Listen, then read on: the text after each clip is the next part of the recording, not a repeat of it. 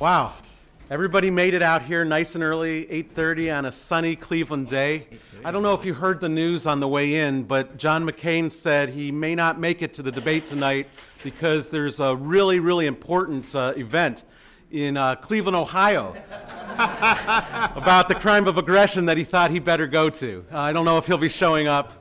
David Letterman's still looking for him. But we are really, really glad that you're all here today. I want to begin by thanking some people that have made all of this possible. Foremost among those is the Wolf Family Foundation. Are any of the Wolf Family Foundation members here this morning? Okay, well, I'll just let you know about them in their absence, and they can watch it on the video. For the last 4 major conferences, they've been helping us out with funding on conferences on rebuilding nation building and torture and the war on terror, and on the 60th anniversary of the Genocide Convention, and then now on this conference today. And the Wolfs are a family foundation, and it's a family that I've known for years. I was the best man at their daughter's wedding, and it's just really great when Cleveland area foundations help us out. This conference was also made possible by the Planethood Foundation, and its representatives are Don Ferencz and Ben Ferencz, Ben who's here, and the two of them actually were the ones that came up with the idea of this conference. We try to have conferences every year that are on the cutting edge, that will change the world in some way and make an impact and allow academics and practitioners to come together. And this topic could not be more timely. With a month ago, Russia invading Georgia, and the crime of aggression being on the front pages once again of newspapers everywhere, this conference is going to be dealing with some weighty issues and hopefully making a difference so that when the International Criminal Court Assembly of State Parties meets at their conference to decide whether to include the crime of aggression and how to do so, they will have the wisdom and the help of the folks at the conference. I want to say a couple of other things about this. I probably was remiss in not introducing myself. I know most of you know me, but I'm Professor Michael Scharf, the director of the Frederick K. Cox International Law Center at the law school. And on behalf of the law school, its faculty, its administration, we're really happy to host this event and have such famous and distinguished experts from all over the world coming here. Also, the Cox Center, which is running this, has had a really wonderful year. I just want to mention a couple of things. This year, our Jessup International Law Moot Court team won the World Championships. It's just the second time in 17 years that an American team has done that. And it's a first for this school. Also, last year we had a number of major conferences and experts meetings, starting with one that the ICRC hosted here on detention, and there will be a special issue of our Journal of International Law, which is celebrating its 40th anniversary, about that coming out. We also had a major conference on the Genocide Convention and a series of lectures on genocide. We had the Iraqi judges from the Iraqi High Tribunal, who are in the news again this week, here making their first appearance outside of Iraq. And they visited a couple of law schools, and we were lucky to be one of them. We had a major conference hosted by our Institute for Global Security Law and Policy, and if Bob Strassfeld's here, he's probably not. He's the director of that, but it was on the dealing with counterterrorism financing. And finally, we had a Canada-U.S. Law Institute conference on border security. So it was a very full year for us, and our colleagues from other schools have recognized what we're doing here and the unique program we have by ranking us in last year's U.S. News poll as one of the top international law programs in the country, tied with Cornell and Stanford. So we'll keep doing what we're doing, and we're glad that you're all a part of it. Let me say about the topic of this. Bill Schabas, who's right here, has written a book called Genocide, the Crime of All Crimes. But Robert Jackson, who is named after the Jackson Center is named after him, that Greg Peterson will be telling you a little bit about, he said at Nuremberg that the real crime of all crimes was the crime of aggression, because all other crimes flow from that. And yet, in 1992, when I was at the State Department as Attorney Advisor for UN Affairs, working with my colleagues, and some of them are here today, Sean Murphy there, on creating the Yugoslavia Tribunal, the one thing the U.S. government made absolutely clear of was that aggression would not be part of its statute. And when the Rwanda Tribunal statute was created, no aggression. Sierra Leone Tribunal, no aggression. Cambodia Tribunal, which is starting its trials in the fall, and I'm actually going to be leaving as part of my sabbatical to go out and help with the prosecution of those trials, no aggression. In fact, Richard Goldstone said in 1999 that he would have indicted Slobodan Milosevic 5 years earlier if he had had the crime of aggression, because that was the crime that Milosevic was so clearly guilty of, and yet he wasn't able to do that. And so it was quite a surprise when the International Criminal Court statute was being negotiated in Rome, and a couple of wizened gentlemen who had been through the ranks of Nuremberg showed up and said, you must, as a moral commitment, include the crime of aggression. And I'm talking, of course, about Henry and Ben and some of their colleagues. And I think shamed by this, and there was a lot of media attention to this, there was a compromise reached where the ICC statute decided to say, yes, we will include the crime of aggression, we'll mention it now, and in 10 years, in 2010, when we have our review conference, if we can come up with a definition and a trigger mechanism, then it'll be there. And for the last 10 years, there have been negotiations trying to inch forward toward that, and we are now on the threshold of that. And yet there are big hurdles and obstacles. And so this conference is intended to bring the academic community, the practitioner community, some academics that used to be practitioners, together to try to work through those final hurdles. And after this conference tomorrow, there's an experts meeting in which we will actually be doing some drafting. And then at the end of this conference, Cherif, Bassiouni, and Don Ferencz have come up with a declaration that we're going to ask people to sign once we get that typed up, called the Cleveland Declaration, which essentially says that we are committed to finding a way forward to have aggression included in the statute of the ICC. Now, before I turn my remarks over to the introduction by Henry and Ben, I do have one other last function, and that is that we have several co-sponsoring organizations and also several people who helped me put this together. One of the co-sponsoring organizations is the International Association of Penal Law, and every year at our conference we begin by presenting our Book of the Year award to the person who has written the best book in the field of international criminal law. There were 4 finalists, and last year's Book of the Year award winner, Mark Drumbl, chaired a committee that read through these and decided which would win, and Mark's going to present the award and tell you a little bit about that very briefly, and then we'll start the next session. Mark.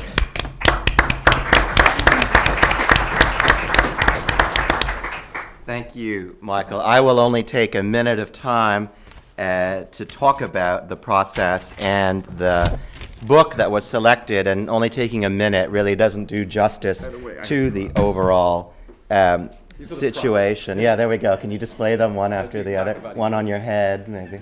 A lot of thought went into this, and the books that were submitted, all of them were of incredible quality, and I think it's absolutely wonderful to see how our field is becoming so richly specialized, and how the quality of the scholarship continues to improve year by year. After our deliberative process, we opted that one of these 4 volumes was just a touch better than the others. Let me tell you a little bit about the volume, and let me tell you a little bit about the author.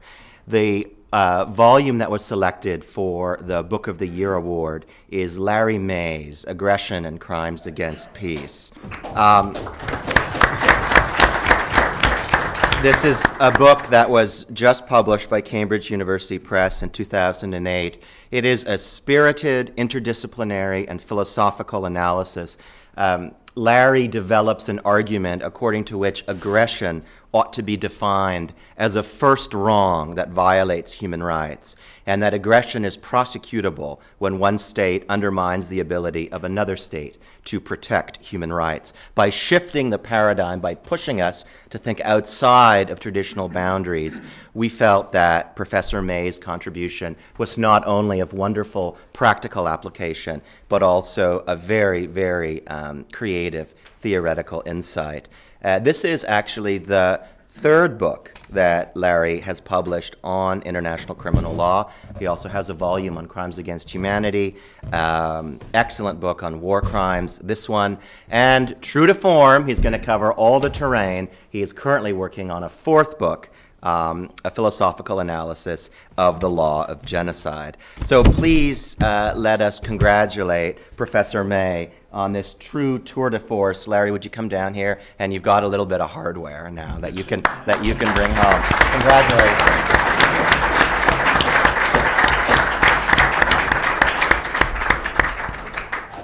Congratulations. Thank you, Mark. Okay, it is now my distinct pleasure to introduce the next panel, the kickoff introduction to this conference. And to do that, we have the chairman and former director and founder of the Robert Jackson Center, which is a partner in many things that we do here, and we're happy to work with them because they do such outstanding things. And that's Greg Peterson. Greg? Thank you, Michael. Believe me, this is going to be really brief because we want to get to these guys immediately. I am the chairman of the board of the Robert H. Jackson Center. We're located in Jamestown, New York, and for you folks in Cleveland, we're just a shout away, as they would say. And we were created only 7 years ago to advance the legacy of Justice Robert H. Jackson, and for our purposes, he was the chief American prosecutor at the International Military Tribunal at Nuremberg. And as the symposium today is designed, the International Criminal Court and the crime of aggression, we know that 60 years ago, the Nuremberg Tribunal convicted the Nazi leaders of waging a war of aggression, prompting Nuremberg prosecutor Robert Jackson to declare this was the most important contribution of the Nuremberg Tribunal. More than 60 years later, it's just clearly a topic which continues to evolve, and a topic which is what we're going to learn about today. We're just thrilled to be a participant here with the Frederick Cox International Law Center. And of course, Michael Sharf just does such tremendous work here. And for that, we commend everybody who's going to be participating in this event. Let me introduce the two superstars to my right and my left. Their biographies are in the book. Suffice it to say that these are two of the individuals who were part of that Nuremberg process in 1945 and 1946 and thereafter. They were both at the IMT there when Justice Jackson was there. They both continued on to do extraordinary services at the subsequent Nuremberg trials. They both have continued on to do remarkable things in the world of international law and making sure the drum continues to be beat on things which are extremely important to all those in this room. To my right, Henry King was at the Nuremberg trial, as I mentioned, with Justice Jackson. He continued on and was one of the lead prosecutors at the Erhard Milch trial. Milch was the number 2 man behind Hermann Goering. And Henry King, during that time period, had a chance to interview, as part of the case preparation, Albert Speer. Thereafter, Speer became another focus of Henry's life when he wrote a book entitled The Two Worlds of Albert Speer, interviewing him after he got out of Spandau prison. He continues to be an impact person in the world of international law, and I'm just thrilled that Henry's part of this panel. To my left, Ben Ferencz. Ben Ferencz, another extraordinary individual, an author, and you're trying to author something called the Cleveland Declaration, which we look forward to seeing with Professor Bassiouni, and working on it last night, in fact, over the day. I observed that as it was being played out. It was terrific. Ben Ferencz was also there during the IMT. He also stayed on and was the chief prosecutor on the Eitzengruppen case, and which turned out to be the most significant and largest criminal case ever. So I won't go into any further details of their extensive biographies. Just suffice it to say I want to sit back, relax, and enjoy the words of two of the foremost people in this field. And we'll kick it off. You mentioned before you turn it over to them that the picture on the left has Henry King as second to the right, at the Nuremberg trial. The picture on the right is a young Ben Ferencz, and of course the picture at the bottom is Robert Jackson and all the defendants at Nuremberg. I was just going to say that. That's terrific. I can't even see that. I looked like that once. Terrific. So note that they were all part of a world of which we at the Robert H. Jackson Center are part. And I just want to also briefly introduce, he came down this morning, leaving at 4 o'clock this morning, our Executive Director, Adam Bratton. So Adam, thanks for coming down and joining us. So without any further ado, Professor Henry King. Right. The problem of defining aggression as a crime that has widespread support and is an effective tool for sustaining peace is not new. I think that as background for this conference, I could serve you best by reviewing the origin of the Nuremberg aggressive war charges, crimes against peace, as defined by the victorious four powers in the London Charter of August 8, 1945, and tracing their involvement through the 12 subsequent proceedings at Nuremberg. By looking at the checkered success of the aggression charge, I hope to provide a context for the current effort to define aggression in such a way as to make it acceptable to 7/8 of the 106 or so nations of the governing Assembly of States that have ratified the Rome Statute of July 1998, establishing the Permanent International Criminal Court. One of the revolutionary aspects of Nuremberg was that it held individuals responsible for criminal acts they committed in the name of their country. Aggressive war was up until then an active state that did not lead to individual liability. The new approach was based largely on the work of William C. Chandler, a law partner of the Secretary of War Henry L. Simpson, who succeeded in getting it adopted as U.S. policy. It was Chandler who was among the first to argue that there should be individual liability for engaging in crimes against peace. The basis of Chandler's argument that aggression should be an international crime was the Kellogg-Briand Peace Pact of 1928, which outlawed war as an instrument of national policy. The pact was ratified by over 60 nations, including Germany. Chandler's contribution was to criminalize aggression and to punish individuals for starting aggressive war. His approach would correct the situation where individuals such as Kaiser Wilhelm II, who had much to do with the start of World War I, would go scot-free after the war. He lived about 35 miles in Holland, away from the German border. Now, President Franklin Roosevelt adopted the idea on January 3, 1945, and thereafter it became a part of American policy to include it in war crimes proposals. Roosevelt died on April 12, 1945, and then on the following day, Justice Robert Jackson gave a speech before the American Society of International Law in which he not only advocated a trial of the Nazi war criminals, but above all, a fair trial. At the suggestion of Samuel Rosenman, who had handled the matter of war crimes tribunals for President Franklin Roosevelt, President Harry S. Truman appointed Robert Jackson to negotiate arrangements for the trial and to represent the United States at the trial. Jackson was a strong advocate of an international tribunal. His views sometimes ran contrary to those of the other three countries participating in the War Crimes Project. Usually he prevailed. He was very dynamic and extremely eloquent, and is a fair statement that there might have never been any Nuremberg War Crimes Tribunals trials without Jackson. The four victorious powers met in August 1945 in London to develop a charter to govern the International Military Tribunal at Nuremberg.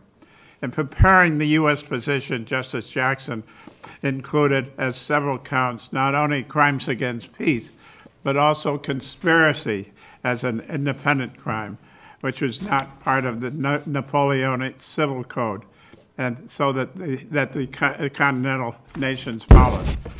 Thus, the French and the USSR delegates initially opposed the inclusion of conspiracy as an independent crime. This created rough going for Jackson, although he eventually did prevail. In approaching Nuremberg, the Soviet representatives basically wanted the crime of aggressive war limited to what the Nazis did, with no generic application. The Russians, I believe, felt that the charges could be extended to cover some of their own activities. At the same time, the French, who disliked the conspiracy charge, also wanted the charges limited to violation of treaties. Justice Jackson's definition of crimes against peace, which was included in the London Charter, read as follows, quote, planning, preparation, initiation, or waging a war of aggression, or a war in violation of international treaties, agreements, or assurances, or participation in a common plan or conspiracy for the accomplishment of any of the foregoing. At Nuremberg, I worked on the case against the German General Staff. In fact, I wrote part of the final brief against the General Staff and High Command. I remember very clearly the evidence we had against some members of that group on the issue of aggression. The evidence was from Hitler's own files as prepared by his adjutants. The following is an example. At a meeting with his top commanders on November 5th, 1937, Hitler said the following, quote, the history of all times, Roman Empire, British Empire has proved that every space expansion can only be effected by breaking resistance and taking risks, end of quote. He continued he continued, quote, the question for Germany is where the greatest possible consequence could be made at the lowest possible cost.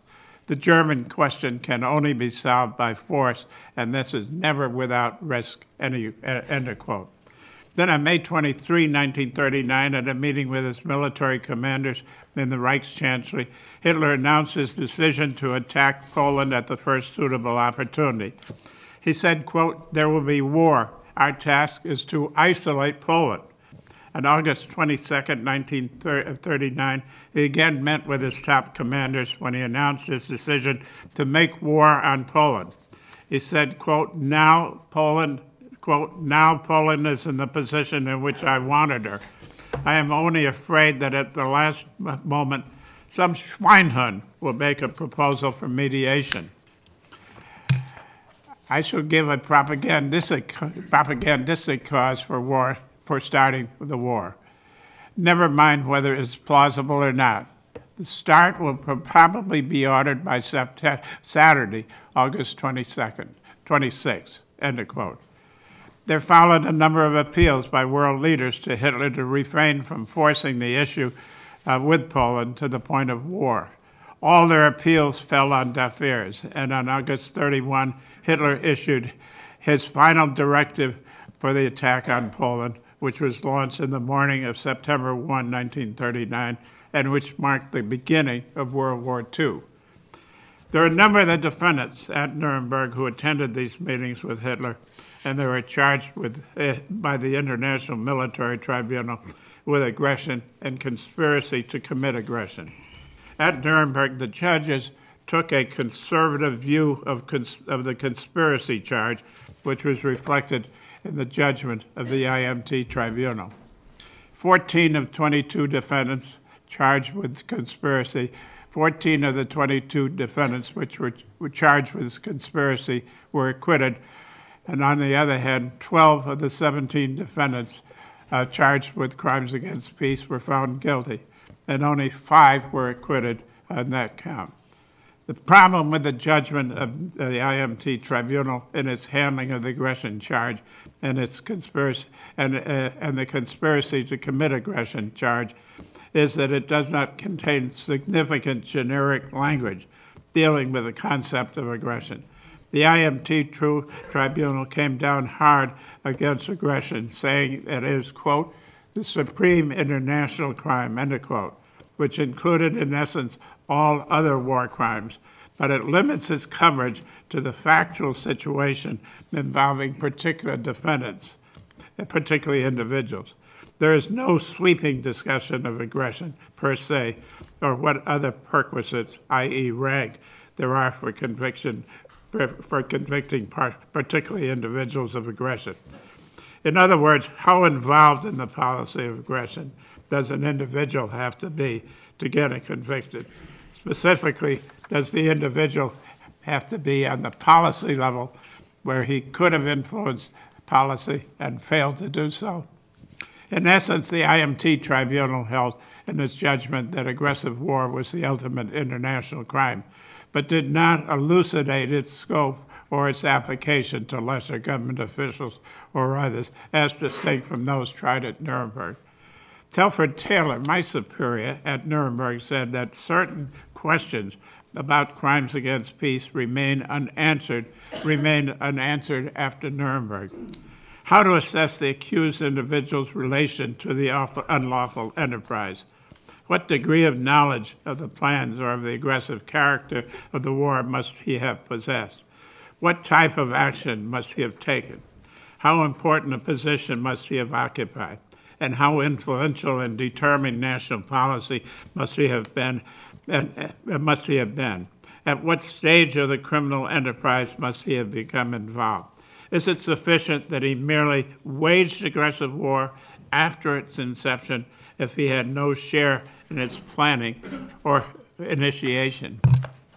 Criticism of the decision has been based upon the lack of any authoritative definition of aggressive war. The question which proved most troublesome was how to assess the guilt of accused individuals.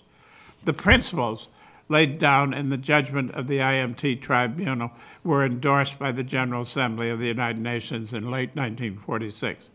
The landmark case was followed by 12 subsequent proceedings at Nuremberg. In all but one case, the aggressive war charge struck out, although it was charged in a number of cases. Control Council Law Number 10, enacted by the Four Powers in December 1945, governed the subsequent proceedings. The definition of crimes against peace was broadened to include not only aggressive war, but also invasions. And here they were talking about the invasion of Austria and that of Czechoslovakia. There are 12 trials in the Nuremberg subsequent proceedings. In all the trials of the industrialists, crimes against peace were charged, but there are no findings of guilt. It was a different story in the Ministries case, which was the last of the Nuremberg subsequent proceedings. In the Ministries case, 5 of the defendants were convicted of crimes against peace: von Wiesacker, Bormann, and Kepler of the Foreign Office of Germany, Lammers, chief of Hitler's Reichschancellery, and Kerner, Paul Kerner, Goering's alter ego in the 4-year plan. These were the first convictions for the commission of crimes against peace that were obtained at Nuremberg since the IMT judgment.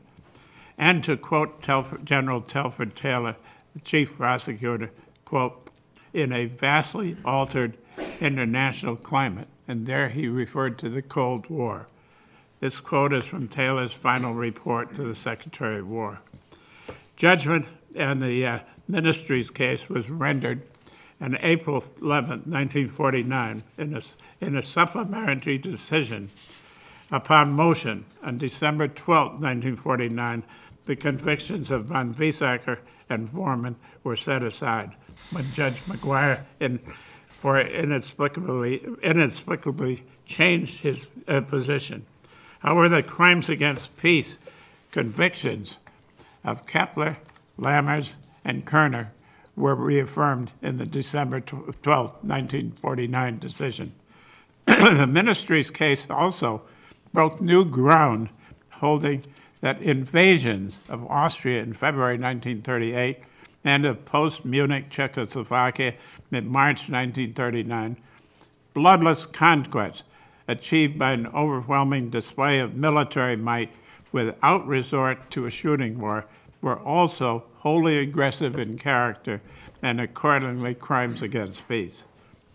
In the Tokyo trials, which followed Nuremberg, General MacArthur, the U.S. commander, appointed judges from a number of countries to pass judgment on the evidence against the Japanese War Crimes Tribunal, war criminals. A number of the defendants were found guilty of crimes against peace and punished by hanging for the commission of their crimes. At Nuremberg, after Nuremberg and Tokyo, the Cold War ensued, and there was no punishment in the courts for aggression. In the special tribunals subsequently established after the end of the Cold War by the United Nations for war crimes, crimes against humanity, genocide, and war crimes, aggressive war was not included in the charges. When plans for the International Criminal Court were being developed in 1998, 3 former Nuremberg prosecutors, including myself and my very dear friend Ben Ferencz, sitting here today, worked very hard toward getting aggression included as a crime in the Rome Statute, setting up the International Criminal Court. Although aggression was included, it was not defined in the statute. It was not until later that a working group of the Assembly of States, whose national members have ratified the Rome Statute and have oversight over the International Criminal Court, began trying to formulate a suitable definition that could be ratified by 7/8 of the members of the Assembly of States. The project will hopefully be completely completed by 2010, and I think the time is right for its inclusion in the Rome Statute as amended. In conclusion, aggressive war as a charge aggressive war as a charge has had an uneven early history. President Roosevelt endorsed it in early 1945, and it was an American creation largely suggested by William C. Chandler. But although it became part of the Nuremberg tapestry, the IMT tribunal did not specify what generic ingredients were necessary to ensure a finding of aggression. However, a considerable number of the defendants in the IMT and Ministry's case were found guilty of aggressive war, and that itself was important. But the holding in these cases was limited to the guilt or innocence of what particular defendants have done. With the exception of the Ministry's case, there are no convictions in the subsequent proceedings or crimes against peace. Cases against the military people and industrialists charged with crimes against peace were dismissed in these courts and during the Cold War. We now have an opportunity to build a better world for the future by agreeing on a definition of aggression for use by the International Criminal Court. This is a golden moment in history, and I hope we'll take full advantage of it by securing a mutually acceptable definition, which can be adopted for the world of states, some 106, which have ratified the Rome Statute, establishing the International Criminal Court. We can no longer afford the existence of aggressive war. It is too costly in terms of both the loss of human life and its physically destructive effects on our planet. And the world waits, the time is late, and that is why this conference today is so very important. Thank you.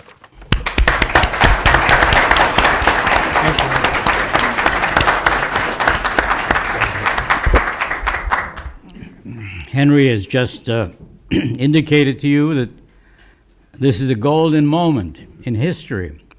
Let me, in the short time allowed, try to give you a bit of an overview of what our goals were, where we stand, where we hope to go, what some of the difficulties were.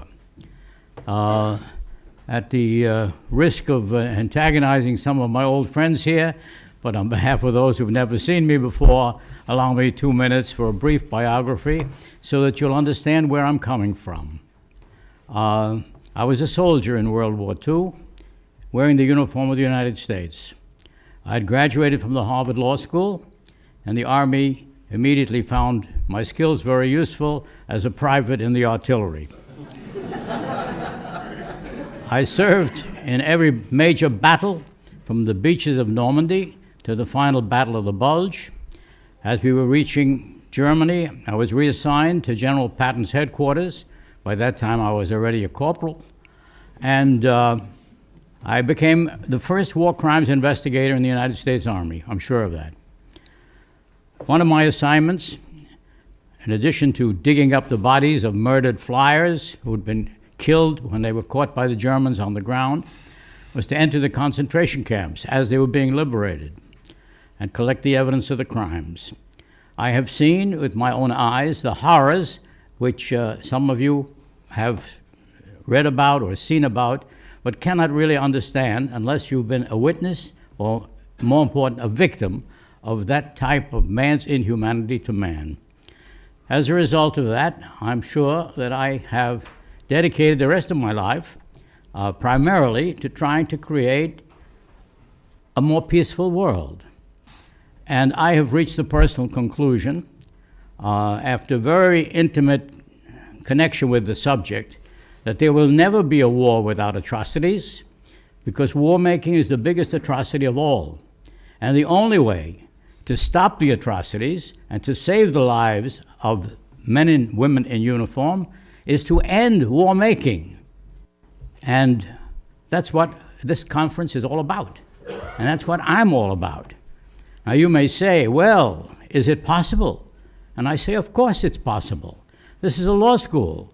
It is the law in the United Nations Charter that we, the peoples, in order to save succeeding generations from the scourge of war, it's the only place the word war is used in the Charter, have Article 2.4, which says the use of armed force is prohibited except under the very limited circumstances of self-defense or Security Council approval. That is the law, and we shouldn't be surprised if we are here trying to uphold the law. Now, how do you go about doing that in the light of what you will hear from our distinguished keynote speaker, Professor Bassiouni, the historical evolution of all this? How do you go about doing that? There's the rub. Well, you have to change the way people think. I have been raised, and all of you have been raised, to glorify war making. Nothing is more glorious than to see the flags flying. Show me any political candidate who doesn't stand before the whole wall covered with flags. The flags are flying. The soldiers are honored. I don't want to dishonor the soldiers. I was a soldier. They gave me 5 battle stars when the war was over because I didn't get killed or wounded. That shouldn't be an obligation of joining the military. So war has been honored as a glorious thing, the way to conquest and power, and you've got to really carry on and be able to win every war. So there are people who do believe that war is better than law. I don't believe that. My website, my name, benferenz.org, has the slogan, law, not war. And this is a law school, and I dare suggest to you that those who argue that power is the only thing that counts, and there are many intelligent and able and dedicated citizens who believe that, are mistaken in their belief. Perhaps when they have experienced what I have experienced, or studied it more carefully, they will reach the same conclusion, that law is always better than war. But how do you change their way of thinking? Can it be done? I've always confronted the idea that I'm an idealist, a dreamer. Nothing that I suggest is worthwhile. Professor Bassiouni will know that he and I, and very few others left, 50 years ago were arguing for an international criminal court to be created.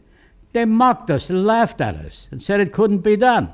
Now we're discussing a refinement of the statute of that court. Now, so it happened. We changed the way people thought about international criminal law. We changed about other things, many important things. I see so many women sitting here in the law school. I never saw a woman in the Harvard Law School, or in my college for that matter. The rights of women, which in the American Constitution, a great document in a great country, said they had no right to vote, they couldn't own property. That has disappeared. Slavery, we went to civil war for that.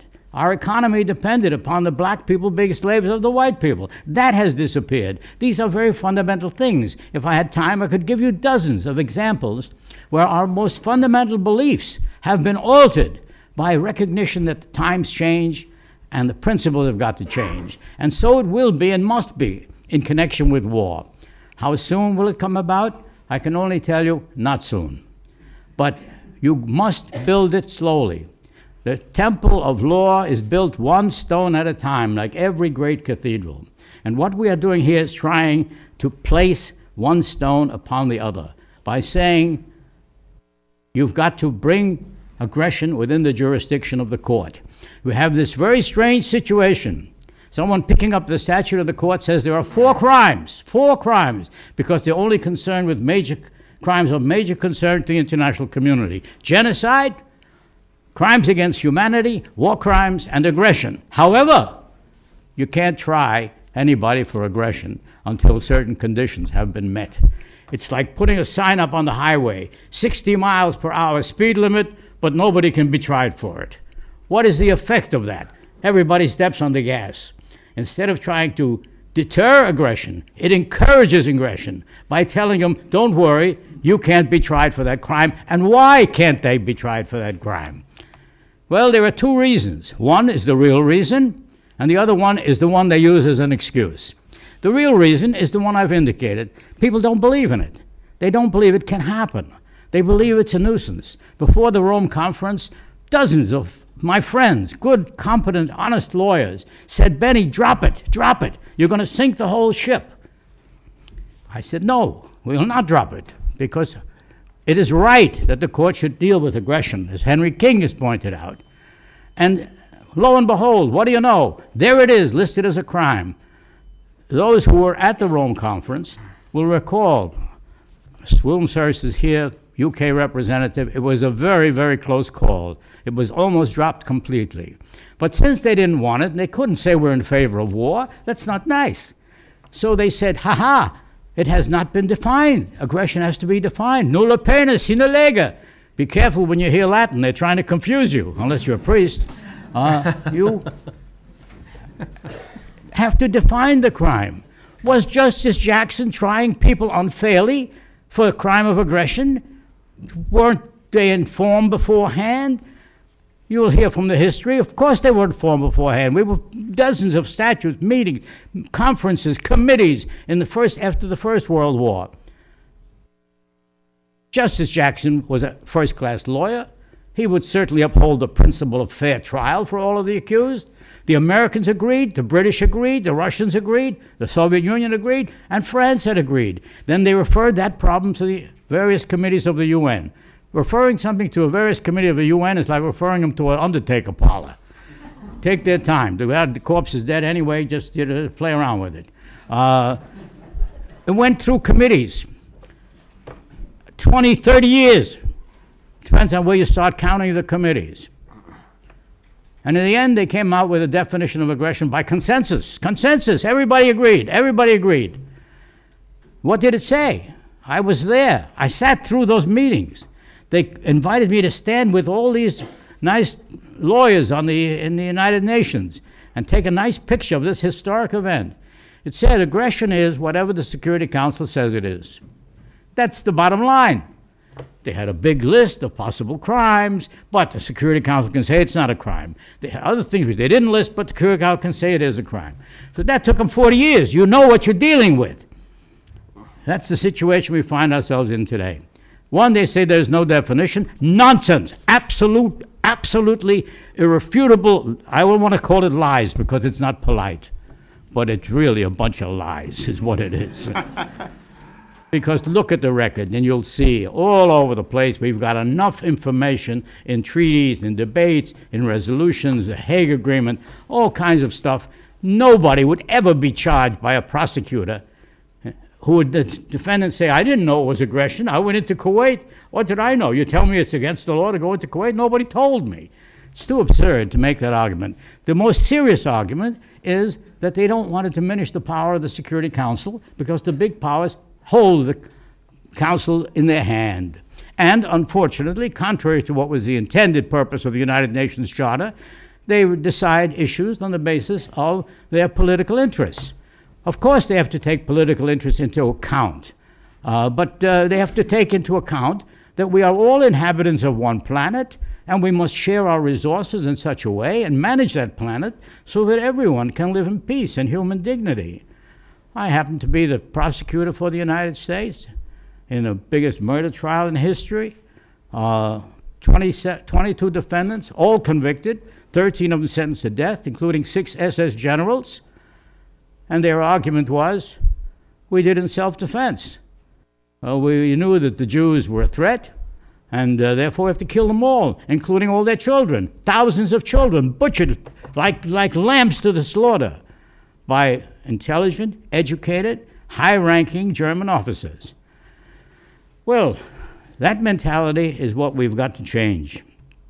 So how do you do it in the face of saying the Security Council has got to be protected? Security Council is already protected, not only in the definition of aggression, in the UN Charter.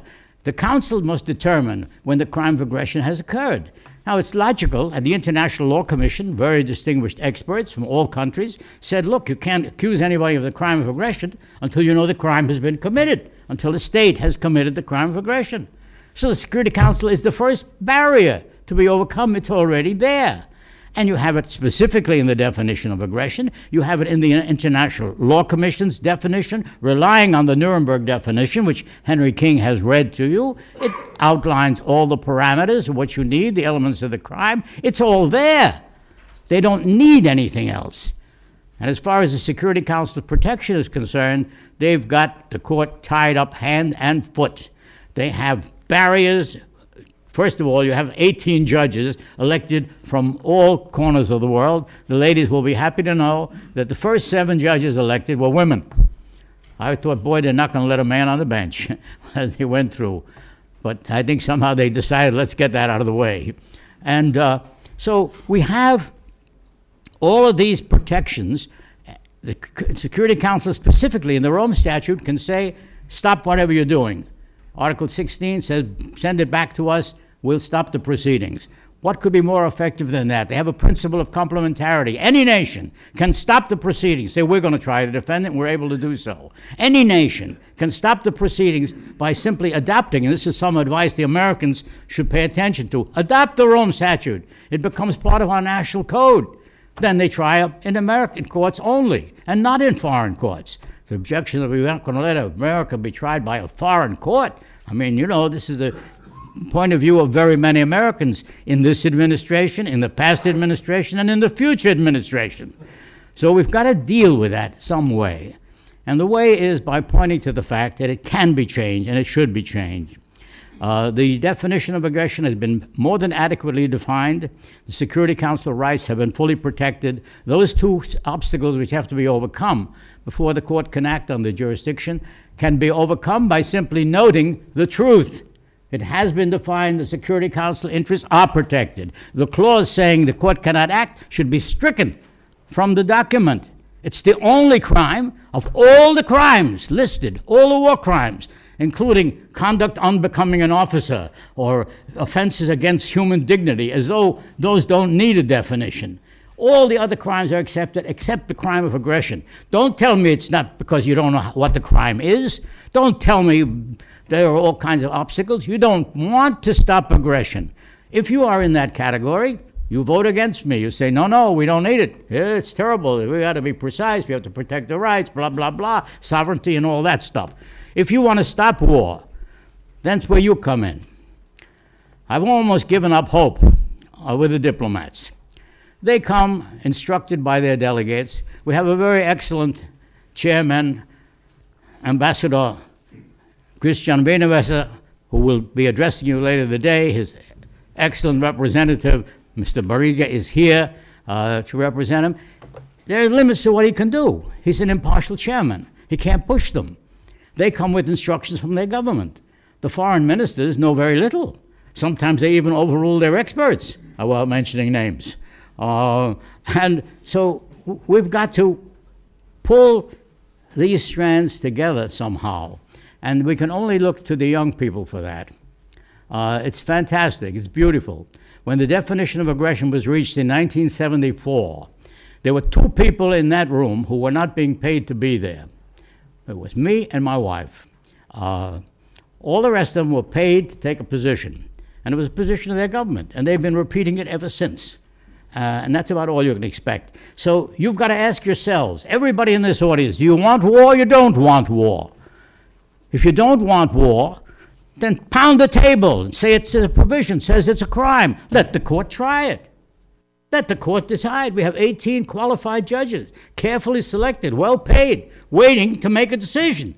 Why can't you give them a chance to try it? So let me end, because time is out, and I don't want to intrude on the valuable time of my friend Bassiouni. One of these days, this torch is going to slip from my hands. It will then be up to the younger people. I'm now in my 89th year. Henry, I think, is a little bit older, but he won't admit it.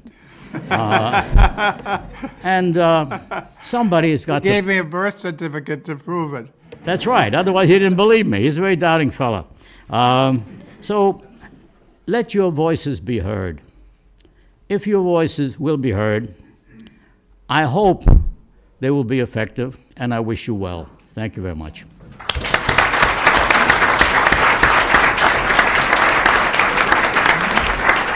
Thank you, gentlemen. Thank you. Thank you so much. You know, they say there are no more living heroes. Well, they're wrong. These are mine. Thank you, guys. Give me a hand.